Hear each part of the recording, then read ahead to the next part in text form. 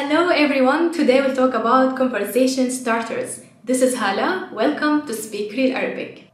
Let's say that you are in an event and there are many kinds of people, strangers and friends. Now if you're gonna start a conversation with your friend, you will say مرحبا, كيفك, طمني عنك. Like, hi, how are you? طمني عنك literally reassure me, but it doesn't mean reassure me in this case. In this case, it means tell me about your news, but in a very caring way.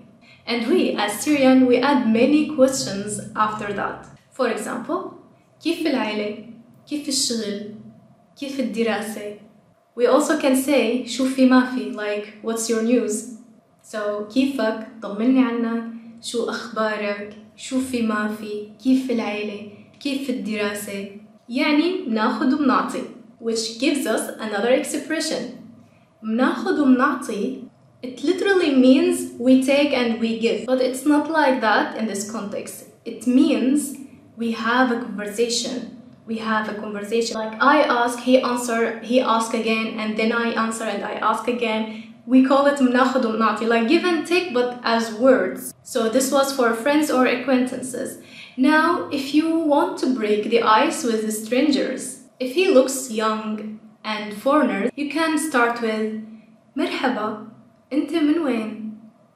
Like hello, where are you from? Then you can ask قديش صار لك هون? How long have you been here? This is if he was a man. If she was a woman, أنتي من وين? Where are you from? قديش صار لك هون? How long have you been here?